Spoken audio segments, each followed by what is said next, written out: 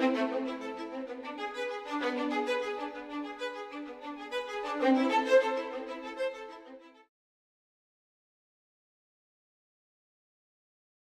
up, I was just fascinated with movies, you know.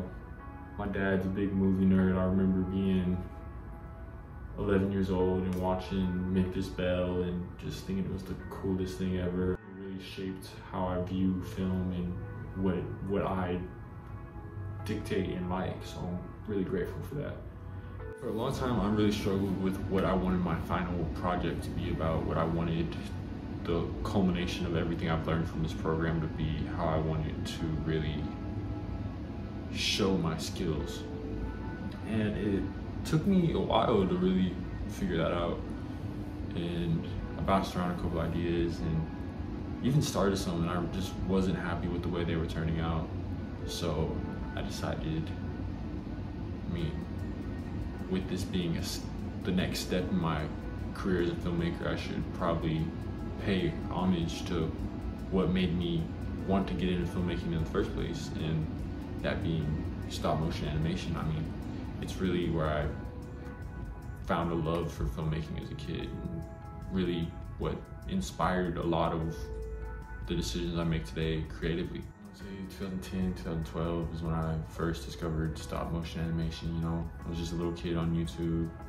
I was obsessed with Lego, so I was trying to find everything Lego I could watch, and came across this video of these little Lego stormtroopers just walking around talking. I thought it was the coolest thing ever, and I was hooked instantly. You know, I watched videos on how to make stop motion, how to edit stop motion.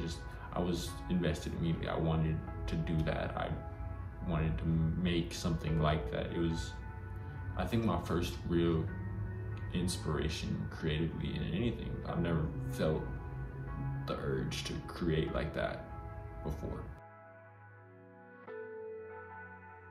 The history of Lego stop motion, or brick film, is something truly fascinating. You know, it starts in 1975 in Denmark with Journey to the Moon, and it just takes off from there. You know, there's the Magic Portal in '85 was amazing. You know, it's revolutionary in my opinion, something nobody had ever seen up until that point.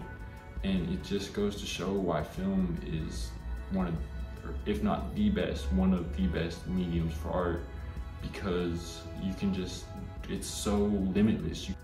Stop motion is what I think is so great about film. There are truly no boundaries. If you have a story to tell and you have an idea on how you want to tell that story, there's nothing holding you back. You can do it in so many different ways.